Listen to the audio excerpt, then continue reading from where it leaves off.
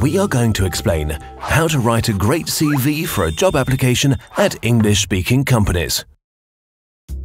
Companies can't interview hundreds of people, so your curriculum vitae or resume should summarize your skills, education and experience in a way that makes you stand out. How? Let's find out. Generally, your CV should be concise and brief. 2 pages are the ultimate limit. As you want to stick out, tailor your application and avoid ready-made templates or all-purpose CVs. The top of your CV should include your name and your address. Use English names, for example, Munich instead of München. Also, mention your nationality. For US applications, only include your date of birth or a photo if requested. If you are not applying for a particular job opening, include a concrete objective, for example, trainee marketing position in IT sector.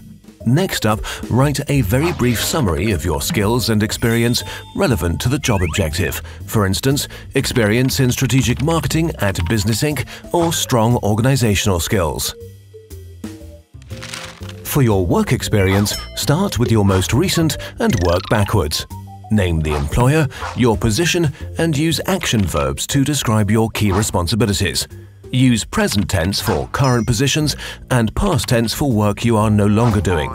Good examples are promoted positive image for the company or assisted chief executive to the needs of customers.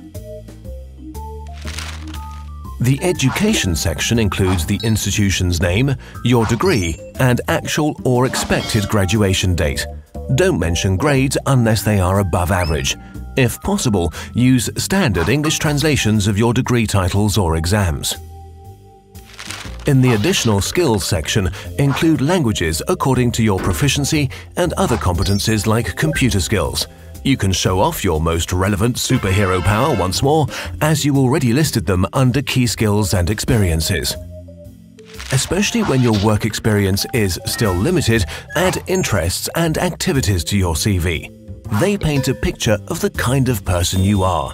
Volunteer activities are especially valued, whereas standard hobbies like meeting with friends should rather be avoided. Lastly, you can include the phrase "references available upon request." If asked, your referee will write a confidential letter directly to the organization, so be sure to have asked for their permission beforehand. And then you're done. When following these steps, you will likely make a great first impression on your possible employer. So what are you waiting for? Start working on your English CV now.